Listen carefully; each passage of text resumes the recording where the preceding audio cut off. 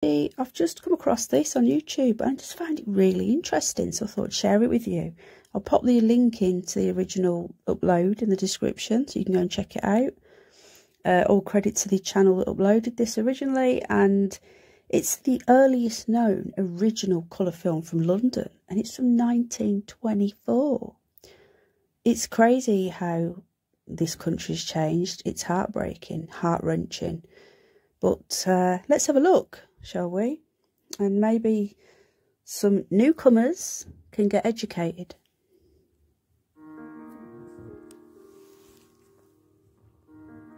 Nice music.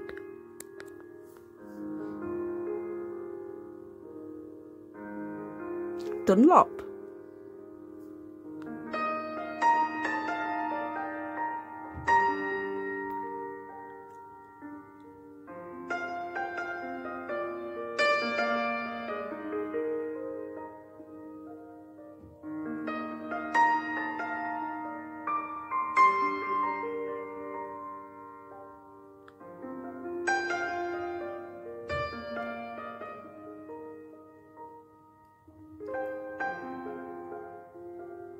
Before traffic lights. Wow.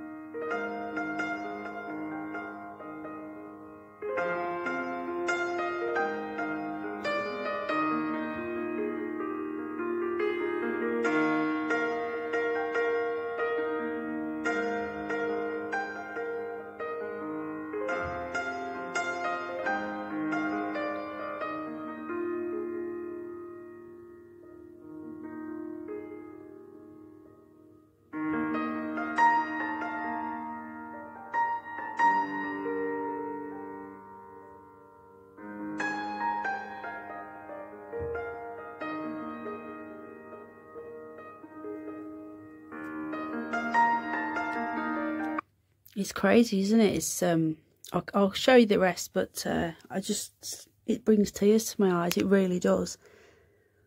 This was our once great nation before the Second World War, and what came after.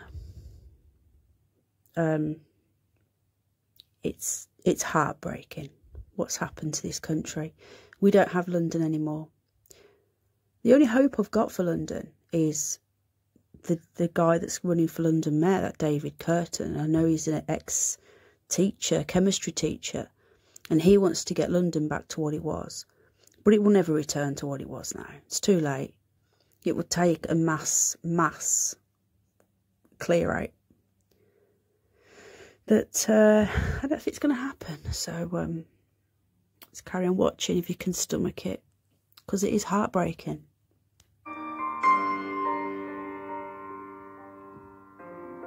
It's mad to think all these people are dead, even the little ones. No social distancing.